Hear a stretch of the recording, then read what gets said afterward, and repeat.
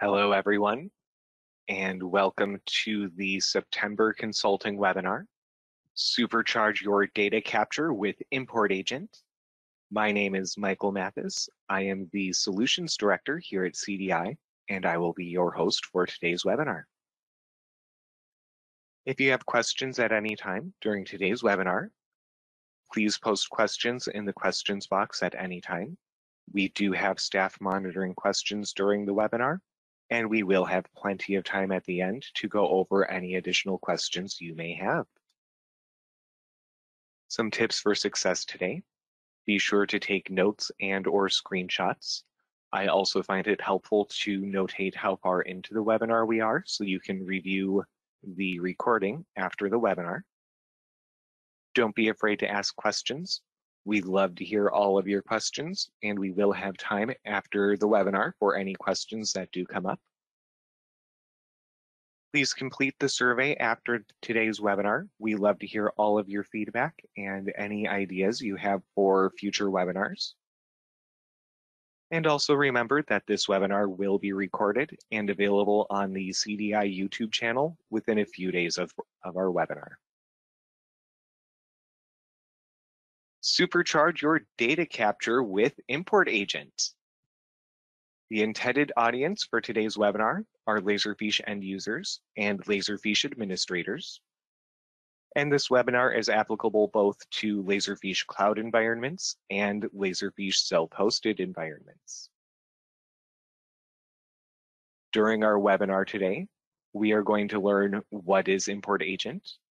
We will configure Import Agent to monitor Windows folders. We'll learn how to start workflows on imported files. And finally, we will capture emails with Laserfiche Email Archive. To get started, what is Laserfiche Import Agent? Laserfiche Import Agent is a tool for automatically retrieving files stored in a Windows folder and importing them to a Laserfiche repository. This Windows folder can be local to the machine where Import Agent is installed, or it could be on a network folder or a network drive where Import Agent has access. Email Archive is an Import Agent tool that can be used to automatically retrieve and import emails from an email inbox rather than a Windows folder. So when should I use Laserfiche Import Agent? A lot of offices have a large multifunction device, so the big printer, scanner, copier, do-it-all machine in the corner. These MFDs can be set up to scan files to a network folder, and that network folder can then be monitored by Laserfiche Import Agent. This way, users will go up to their multifunction device, scan in the stack of paper that they have, and by the time they get back to their desk and sign into Laserfiche, Laserfiche Import Agent will have those files imported into the repository automatically. We can also configure hot folders. So we have a shared folder created on our network. Users can then drag or drop files into that folder or save files into that shared folder. And Laserfiche Import Agent will then import those files automatically into the repository for us.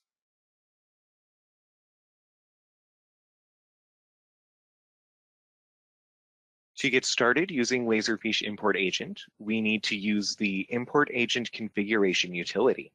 This utility allows us to create, edit, and delete Import Agent profiles.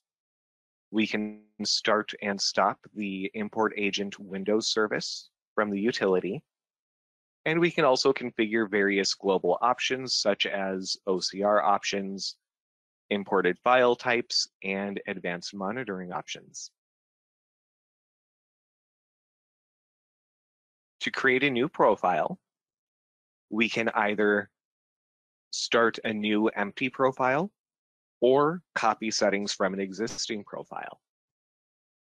If we don't have any profiles created yet, we don't have the option to copy settings from an existing profile, so we will be prompted to create a new profile. Next, we will be prompted to sign into Laserfiche, where we can sign in using either our self-hosted environment or Laserfiche Cloud.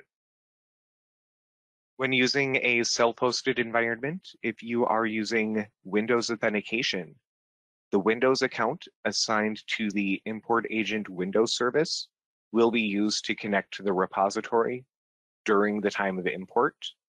So make sure that account has appropriate rights and licensing to access the Laserfiche repository.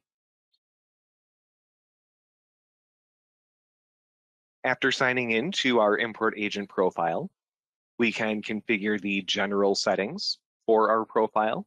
So here we can configure the profile name, which Windows folder is monitored, whether or not we're monitoring subfolders, and what file types we're going to allow to be imported using this Laserfiche import agent profile. Under properties, we have the ability to change the sign-in account. So if we wanted to change which Laserfiche user we're using or change from Windows authentication to username and password, we can do that by clicking the change button. We can configure our document properties, such as the document name and document folder. And here we're able to use a combination of static text and or tokens to dynamically name or dynamically configure our folder. The tokens available contain information from the Windows file, such as the creation date, last modified date, file name, file path, and more.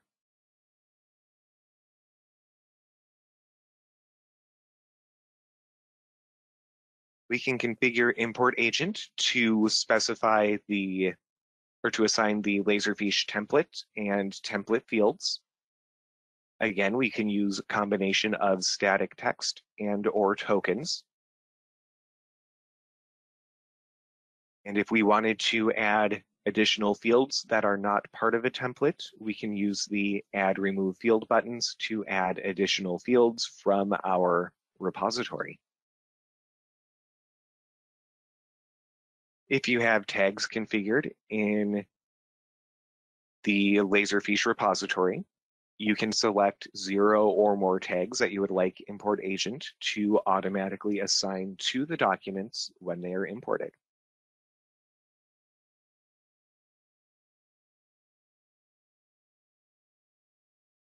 Next, we can determine the schedule on which import agent is going to be monitoring our folder.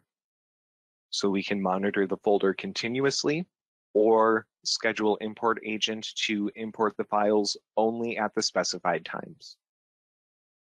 We also have the ability here to disable this profile. So if we don't want our profile to run currently, we can disable the profile. When we are ready for this profile to be used again, we can then re-enable the profile and import agent will start importing those files according to the schedule.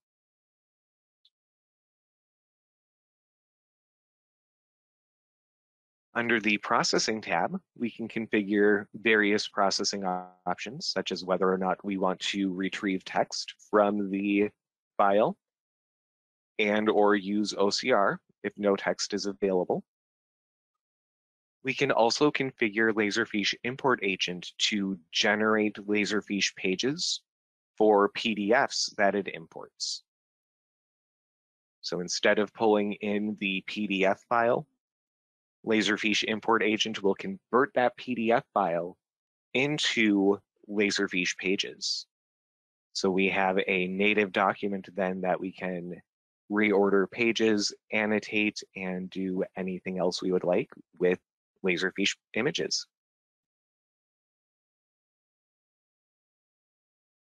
And finally, under post-processing, we have the ability to determine what happens with our files after they are imported. So if a file is imported successfully, we can either delete the file or we can move the file to a specified folder. So if we don't want those files deleted, we want to review them or we still need them somewhere in Windows, we can choose Move To. And after import agent is done importing our files, it will move those files automatically into the folder path that we have specified. If anything fails to import, import agent will then move that folder into the configured folder for our errors. So if the Laserfiche server is being restarted and import agent isn't able to connect to the repository, or if we are missing a required template field, at that point, import agent won't be able to import that file and it will move it to the error folder.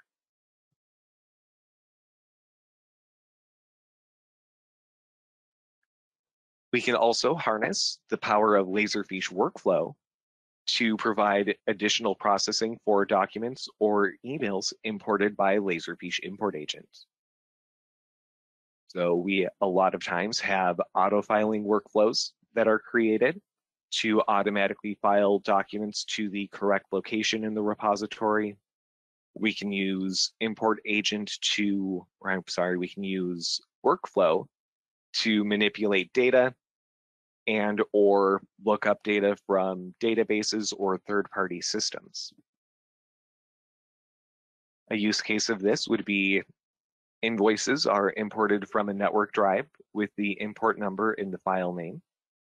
Laserfiche workflow could parse out that invoice number, perform a data lookup based on the invoice number to apply additional information in the metadata, and then workflow will then file the document to the correct location within the repository.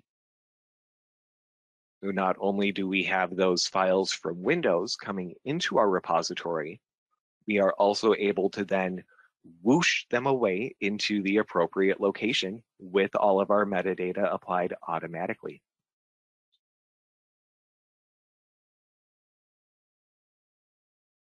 Laserfiche import agent does not interface directly with Laserfiche workflow.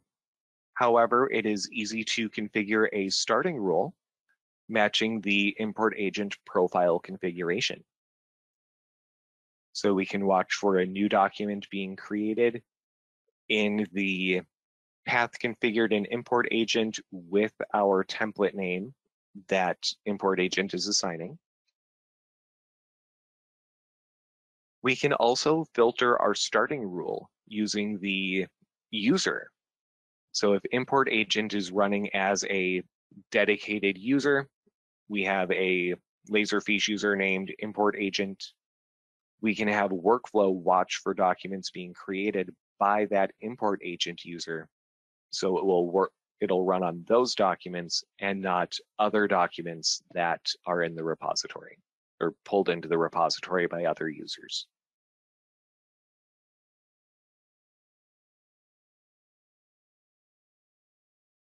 We are also able to capture emails using Laserfiche Email Archive. And this will allow you to automatically archive email messages into a Laserfiche repository, assign metadata to those messages, and save the attachments. So instead of monitoring a Windows folder, we can monitor a folder with inside a email mailbox for new documents coming in. To configure the Laserfiche email archive profiles, we'll first configure our basic information, which is going to include our profile name and the mail server type. It is highly recommended to use IMAP. SMTP is deprecated and does require firewall and network configurations. CDI support can assist with some of that if you do want to use SMTP. However, it is highly recommended to use IMAP.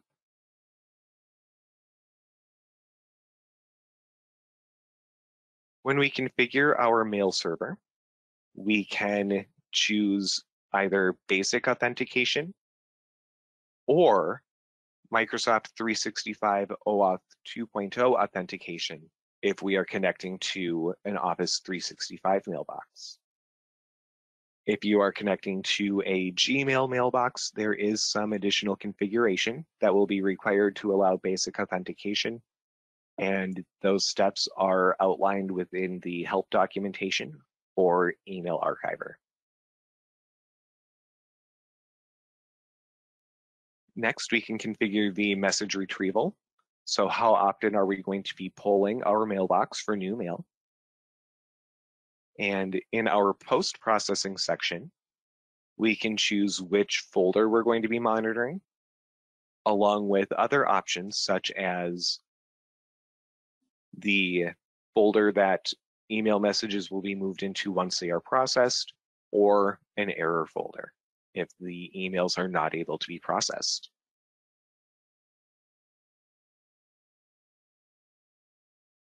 Under the Archived Messages tab, we can configure the document name, import folder, and volume.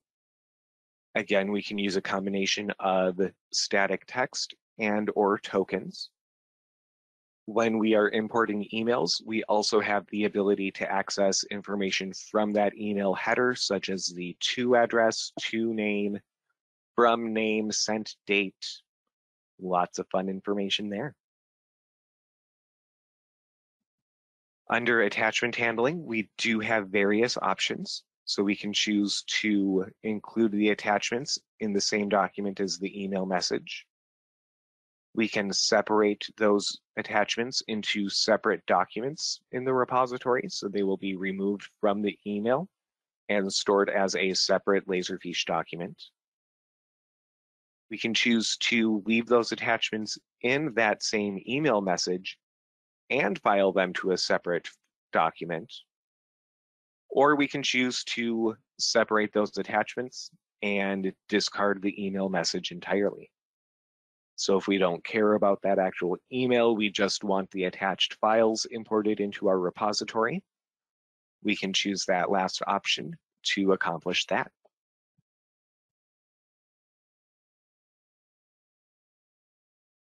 Now that we know everything there is to know about Laserfiche Import Agent and Email Archive, let's jump into our live demonstration.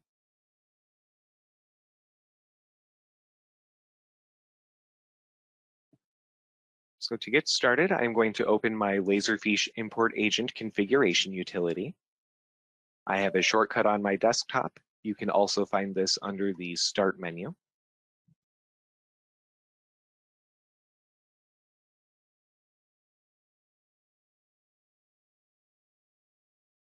So here's my Import Agent configuration utility. Under the Profile menu, we can choose options to view our various options for Laserfiche Import Agent. So we can, for example, configure the OCR settings for all of our Import Agent profiles. These would be the default settings that Import Agent is going to use. We can configure the file types. So these file types are going to be imported as Laserfiche documents rather than as electronic files. We can choose under the Laserfiche files area to recognize LST files as Laserfiche list files. And we can also recognize files with the LFB file extension as a Laserfiche briefcase. So if we export a file, or if we export a briefcase from Laserfiche, we can use Import Agent to pull in that briefcase file, and the contents of that briefcase will be extracted into our repository, rather than having the briefcase file imported as an electronic file. Finally, under Advanced, we have some options for our file monitoring interval, how often we check for new files, and our import thread account. I've been using Import Agent for about 17 years now, and I don't think I've touched these advanced options once. All right, to get started with creating a new profile, we can select our Create New Profile button in our tool. And this will bring up our profile editor.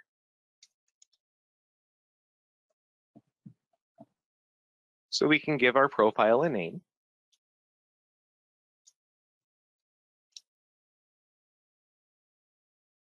And I apologize for the audio cutout. It looks like my internet dropped for just a second.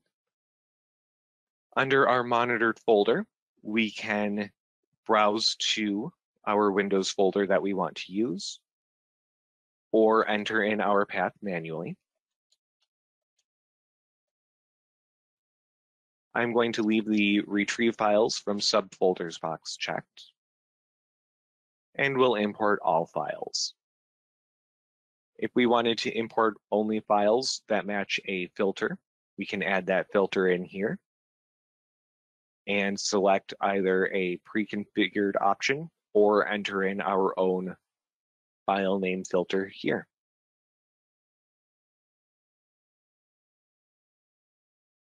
Under Properties, we can again change our sign-in account. So if we no longer wanted to use our admin user, we can change that by clicking our Change button.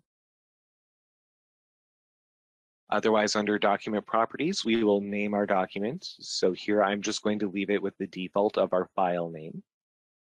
And we will browse to our incoming documents folder in our Laserfiche repository. Under Fields, we can choose a template to assign and fill in our template information with either static text or a combination of static text and tokens. Under our tokens, we have the ability to pull information from our file. So we can pull the file name, file path, the extension, the file creation date, and the file modification date. The creation date and modification date of the file cannot be stored as the document creation or document modification date in Laserfiche. So it's recommended to use these tokens to save that information into template fields if needed. So our document category, I'm going to call this our subfolder. Since that's required, we do need to have a value. And the rest of this information we can leave empty. We won't be assigning any tags at this point. And under schedule, we can either monitor continuously or at specified times. At our specified times, we can click the Add button, and this will allow us to specify the day of the week as well as the time that we are going to start and end monitoring. So if we only wanted to monitor during the week, evenings or weekends, we could configure that with our monitoring time period options. Under processing, I do want my documents to have OCR text. So we will first try to retrieve that text from the file itself. If we are not able to do so, import agent will then use OCR to generate that text. I'm also going to have Laserfiche pages generated from PDF files. When we convert PDF files to Laserfiche pages, we can preserve those PDF annotations from the PDF, and import agent will automatically convert those into Laserfiche annotations. Under post-processing, here I'm going to leave everything at the default value. So when files are imported, they'll be moved to our processed folder. If there are any errors, they'll move into our IA error folder. I'm going to uncheck delete empty subfolders. Even if that subfolder is empty, I do still want that folder to remain in Windows. And finally, after document handling, again, we can leave these all default for our webinar today. However, we could choose to create a new file or update the existing document in Laserfiche if a document with that same name already exists. So if we already have a document in Laserfiche, we have a new document or a new file dropped into our Windows folder with the same name as that Laserfiche document. We can then either append our pages, prepend, or replace our pages. If we choose to create a new document, this will automatically increment the document name with the parentheses 2 or parentheses 3 at the end of the name.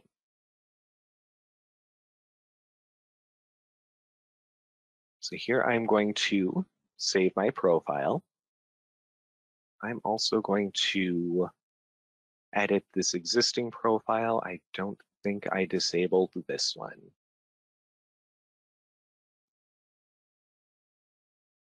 All right.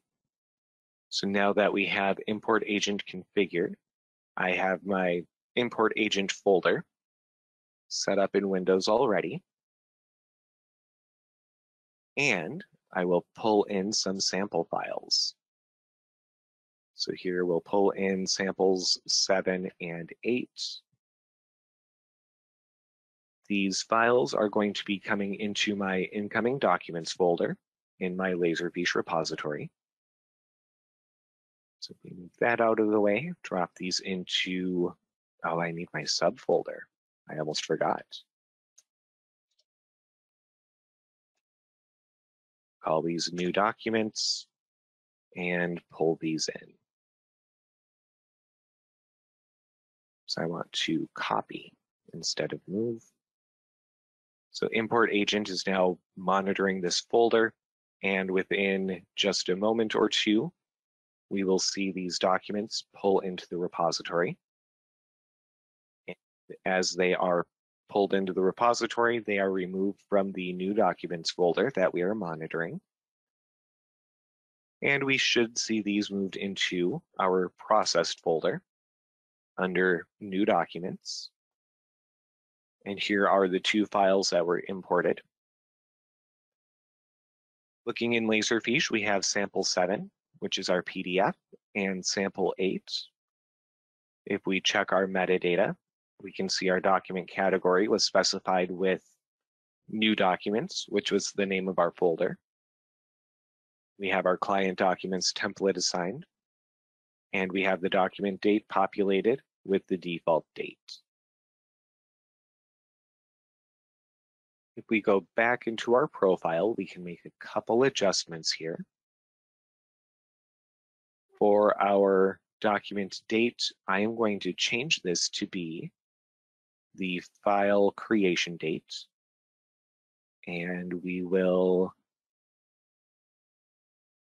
there's one other property I wanted to change. I was going to no longer keep that original PDF file. So if we save our changes here,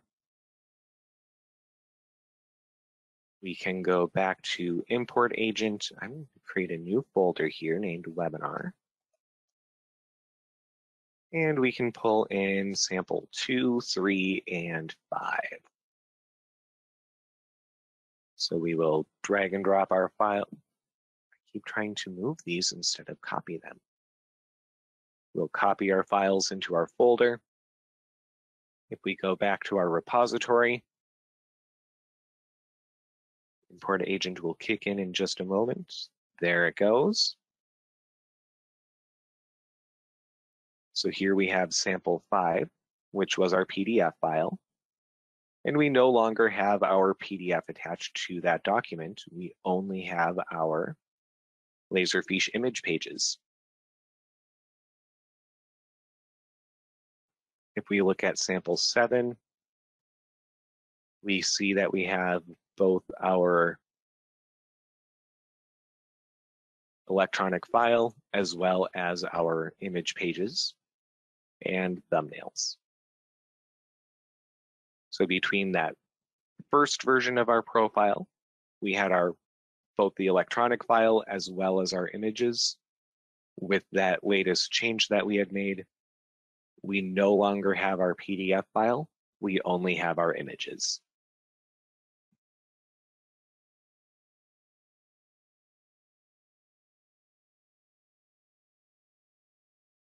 Let's do a little cleanup here. So now that we have seen Laserfiche Import Agent in action, let's take a look at Laserfiche Email Archive.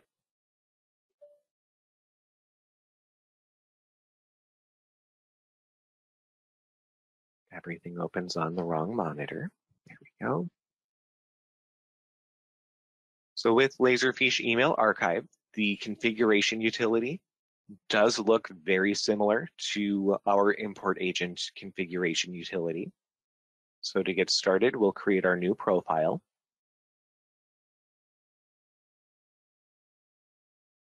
We will sign into our repository.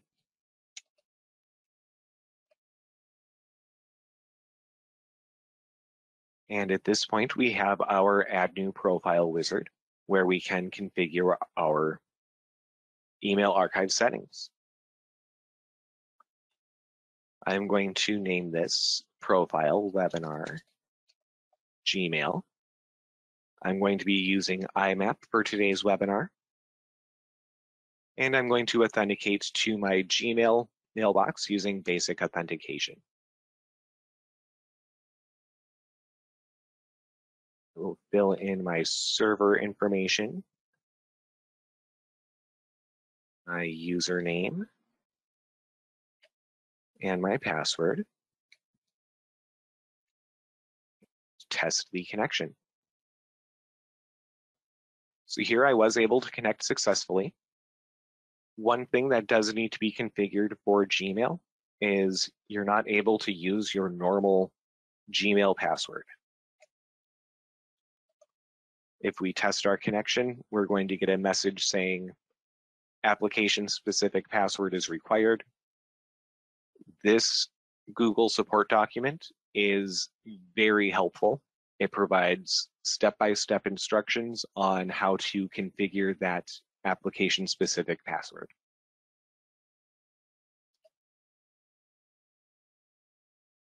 So here I'm using my app password, and we're back on track. Okay, so I'm going to watch this folder every minute, and I'm going to watch for anything in my Laserfiche email archive folder. I'll leave the other options as the defaults here. Under my archived messages, I'm going to be naming these documents with the email subject. Our folder is going to be, let's change this to incoming documents. Email archive. And I want these to be filed by, under email, we can file these by the sender address.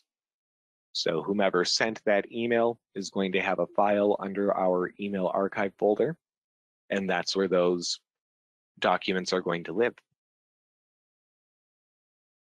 We'll retrieve the text from our emails, and we can choose to file our documents or our attachments in the same document as the email message and as separate documents.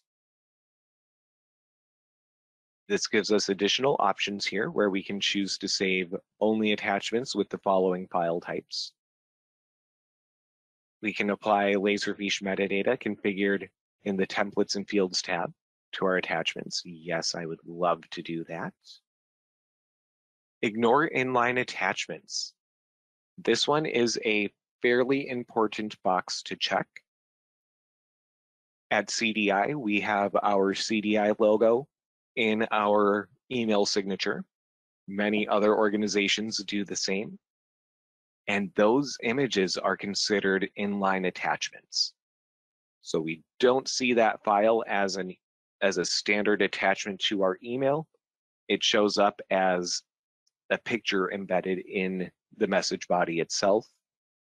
Those are considered inline attachments and will clutter your repository. Again, we have the option for generating Laserfiche pages for PDF attachments. We will check that box. And finally, we will assign some metadata to our documents. So we have our email archive template configured, and we can populate our information using our tokens and/or static text. I'm not going to fill in all of these. We will pick a couple fun ones here.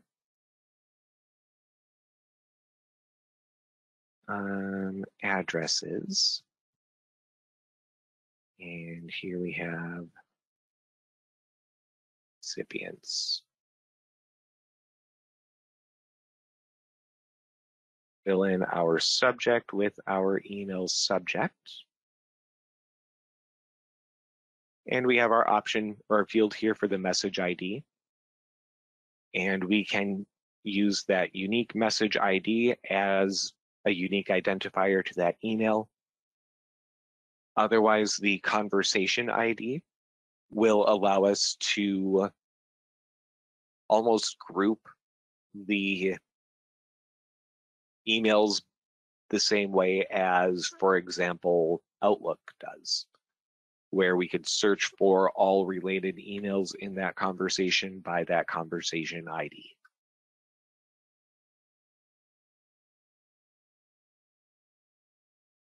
Now that we have our profile configured, I will save the changes there. And I have my very special webinar Gmail account set up here.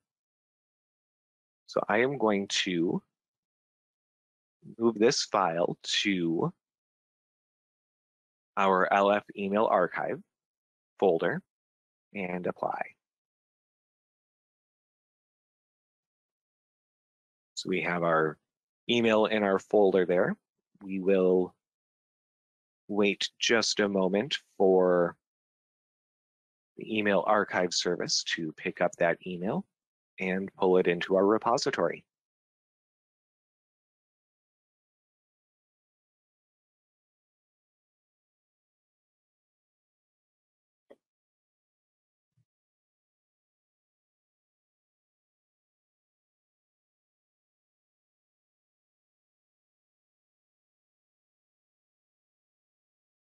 Every minute for a polling interval takes a long time during a webinar. There we go. Our email was removed from this folder. I'm going to refresh my Gmail page, and here I have my new processed folder where I can see that document was, or the email was moved into our processed folder. Back in Laserfiche, we now have our email archive folder created. michael.mathis.cdi@gmail.com. And here is our email message imported into our repository. So here we can see all of our information, including the timesheet attachment. And we also have our timesheet attachment filed separately.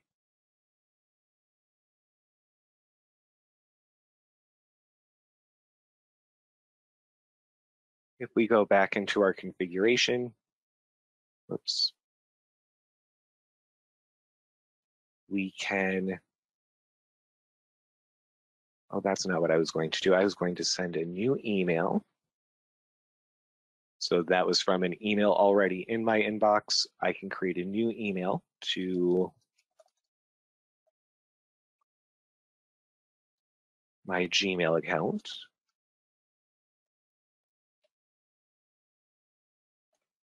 I remember what I was going to change. I was going to Under archived messages, I was going to uncheck the ignore inline attachments and make that change. That way we'll see this inline attachment here be imported as a separate file, which is exactly what we don't want.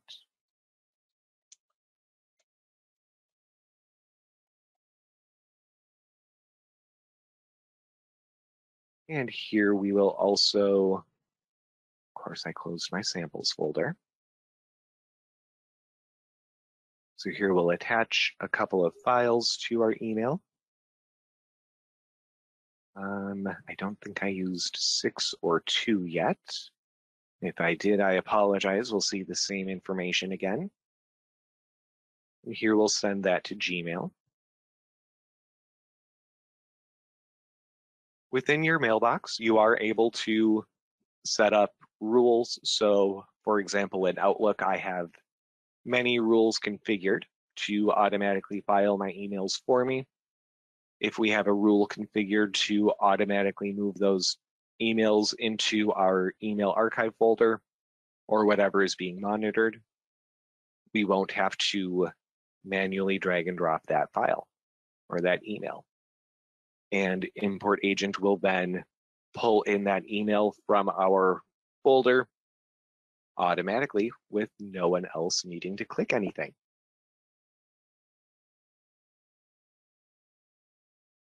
So we will give this just another moment or two here to pull in that latest email.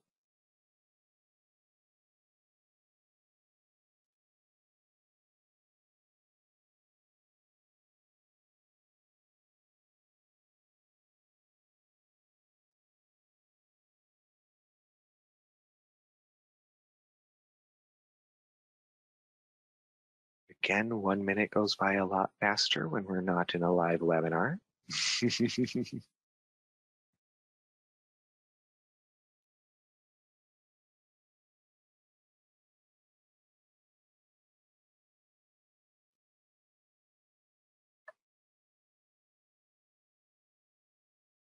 Oh, because this was from a different email address, michael.mathis@citiesdigital.com, it went to a different folder. That's why it didn't show up right away. So here we can see image 1, which is just a blue background. We have image 3, which is our CDI logo. Those are the 2 inline attachments that we didn't want. Here we can see we have our sample 2 attachment and our sample 6 attachment.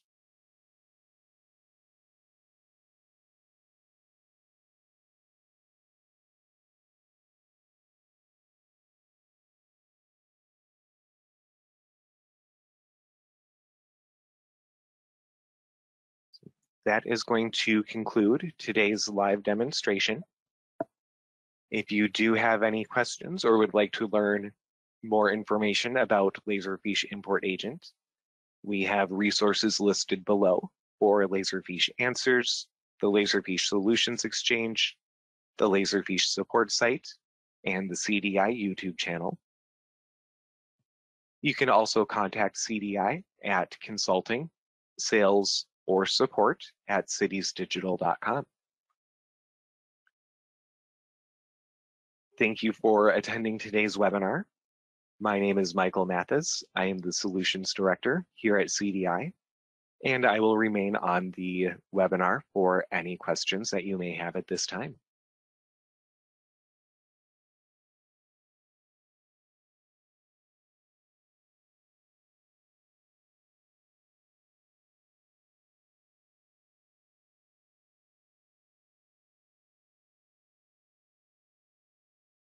We have a question, is there a way to configure the import agent to use the snapshot printer on imports?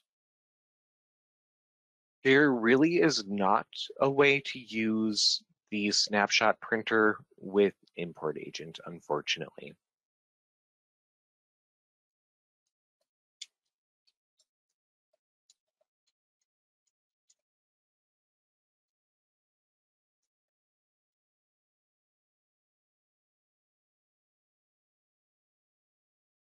We have a question, what is the best practice for importing an attachment as a separate file?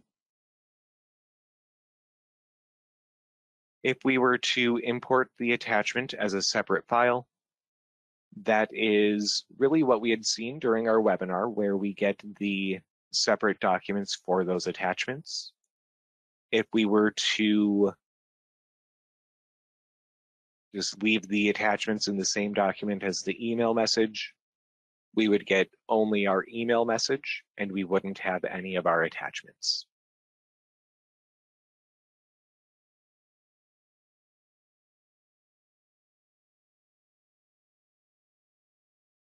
I heard import agent was recently updated. What has changed? There are a lot of exciting changes with import agents. The latest release of import agent does have support now for using the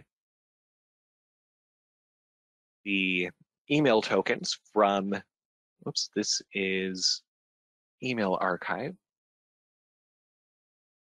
So we do have the ability to use email tokens from not just EML files, but also MSG files. So if those files are exported from Outlook or saved from Outlook, the information will be pulled from those as well. I think I got that the wrong way around. I think that it was EML that had the issue and MSG files did work. I would have to double check the release notes on that one.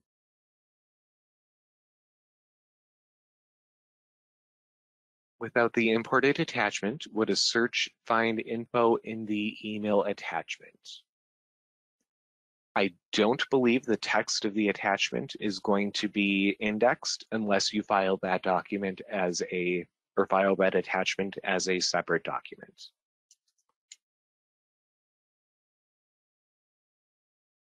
These are fantastic questions. Do we have any other questions from anyone? Do we have an option to combine all attachments into a single file? Unfortunately, we don't have the ability to combine those attachments into a single file with import agent. However, depending on the file types, we could combine them into a single file using Laserfiche workflow. I believe the email only has the option of being pulled in as an email file and not as a PDF. Okay, we have a question. Can you monitor a mapped network drive to a SharePoint library? As long as those files are brought into a Windows folder from SharePoint, then yes, import agent should be able to pull those in.